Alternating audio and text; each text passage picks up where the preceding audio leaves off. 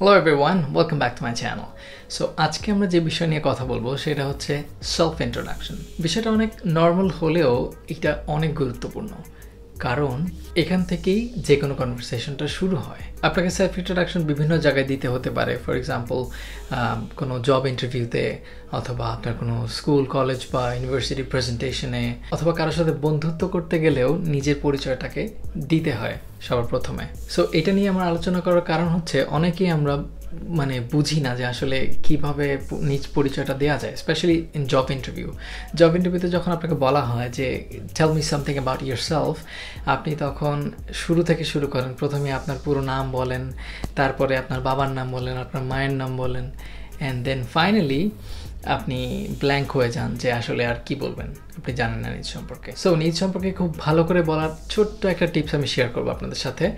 আপনি যদি এই জিনিসগুলো মনে রাখেন, দিজ আর দ্য কি পয়েন্টস। সো এই কি পয়েন্টসগুলো যদি আপনি মনে রাখেন, তাহলে আপনার জন্য খুব সহজ হবে নিজের পরিচয়টা আরও ভালো করে তুলে ধরার জন্য যে কোনো জায়গায়। সো সেলফ ইন্ট্রোডাকশন দেওয়ার জন্য প্রথম যে পয়েন্টটা মনে রাখবেন সেটা হচ্ছে ইয়োর সেলফ। এখন ইয়োর সেলফের মধ্যে আপনি কি বলবেন? প্রথমত আপনার নাম, অবশ্যই। আমাদের দেশের একটা প্রবলেম আছে, যারা ছেলে তারা নাম বলার সময় বলে যে মাই নেম ইজ এমডি অমুক, অথবা এমডি, প্রত্যেকটা নামের আগে এমডি বলে। এমডি মিনস মোহাম্মদ, এটা আমরা জানি। এটা লেখার ক্ষেত্রে শর্ট করে লেখা হয়, বাট দয়া করে বলতে যাবেন না যে my name is MD, because MD means managing director. এরপরে আমরা বলবো হচ্ছে এডুকেশন। দ্যাট মিনস আপনার লাস্ট এডুকেশন কোনটা, আপনি লাস্ট কোন জিনিসটা শেষ করেছেন বা রানিং কোন জিনিসটা করছেন। That's all about your education. অনেকে কী করি, আমরা শুরু করি যে আমি এসএসসি অমুক সালে করেছি অমুক স্কুল থেকে, এইচএসসি তমুক সালে করেছি তমুক স্কুল থেকে, বাট এগুলো আসলে ওয়েস্ট অফ টাইম এবং লাইন বাড়ানো হচ্ছে। বিকজ আপনি যদি জব ইন্টারভিউতে সেম জিনিসগুলো বলেন, আপনার সিভিতে অলরেডি এগুলো দেওয়া থাকে, সো রিপিট করার অ্যাকচুয়ালি কোনো মানে নেই। সো আপনি বড়জোর যেটা বলতে পারেন সেটা হচ্ছে আপনার লাস্ট এডুকেশন, যেমন I M a student of national university, অথবা I have completed my graduation or post graduation.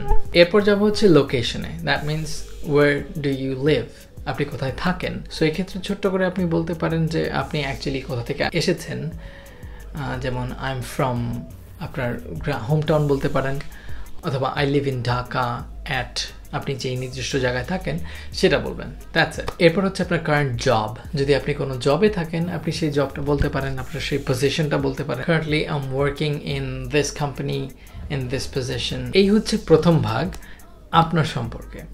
এরপর বলবেন হচ্ছে আপনার ফ্যামিলি সম্পর্কে। এখন ফ্যামিলি সম্পর্কে যখন মানুষ বলতে যায়, তখন সে প্রথম যেটা করে যে সে তার বাবার নাম বলে। ছোটোবেলা থেকে যেমন শিখে এসেছি, my father's name is this, my mother's name is this. So it's not necessary. ছোটোবেলায় আপনাকে শেখানো হয়েছে যেন আপনি হারিয়ে গেলে আপনার বাবা মার নাম বললে কেউ যেন তাকে খুঁজে বের করে দেয়, বাট এখন আপনার সেটা বলার দরকার নেই। Because nobody wants to know what is your father's name and mother's name. So ফ্যামিলিতে father's name and mother's name না বলে কি বলবেন, what do they do. If your parents are working, so you can tell them that where do they work, like my father is a businessman and my mother is a homemaker. Then আপনার siblings, how many brothers and sisters do you have?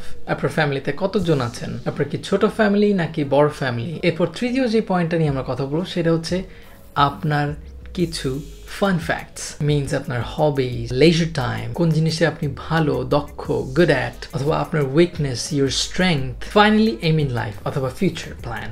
So এই জিনিসগুলোকে আপনি সুন্দর করে যদি বলতে পারেন একজনের সামনে, স্পেশালি যখন আপনি কোনো জব ইন্টারভিউ ফেস করবেন, তখন দেখবেন এই প্রবলেমটা হয় যে আপনাকে বলা হয় যে tell me something about your weakness. যে কোনো তিনটি স্ট্রেংথ সম্পর্কে, আপনার তিনটা স্ট্রেংথ সম্পর্কে বলেন, বা এমন কোনো একটা সিচুয়েশনাল কোয়েশ্চেন করবে যেটাতে আপনি হঠাৎ করে কোনো অ্যান্সার দিতে পারছেন না। সো আগে থেকে যদি এই জিনিসগুলোতে আপনি প্রিপেয়ার থাকেন এবং আপনি যদি আপনাকে সেইভাবে প্রেজেন্ট করেন, তাহলে ব্যাপারটা খুব ইমপ্রেসিভ হবে।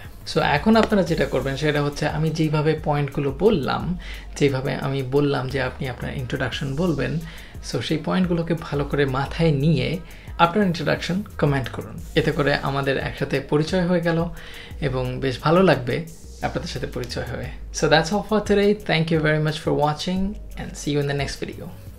Peace.